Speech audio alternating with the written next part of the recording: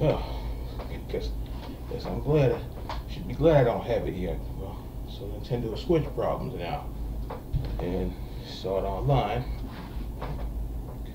People's Switch is breaking, screen going black, and the dock thing is scratching everything up. And you need a screen protector. How about the plastic screen? I don't know about all that.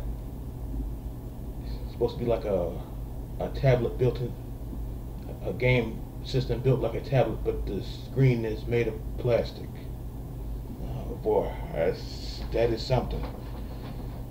But yeah, people talk the switches are acting up, and another one dude said, just wait 6 months, and he's right, or a year or something like that, because they're tearing up with it. The guy's trying to pull the latch off the keychain,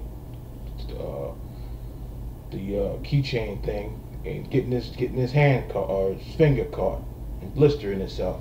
So, and that didn't look too pleasant. So, and it was bleeding. So it really nicked him good. But damn, I don't know about this stuff acting up. This might be Nintendo's last run, because the other system had died out fast or something like that. So. Looks like a good system and everything. I'm not a fan of the controller, but it looks like a good system. You can get the separate Pro controller with little thumbstick things, whatever you call them. I don't know about this, but this is basically the system. Now, in the games, guy put in Zelda, and the game cut off, or it wouldn't start. How about that? Oh, yeah, I think it cut off too. So. Like the other dude said in the comment section, wait 6 months or something.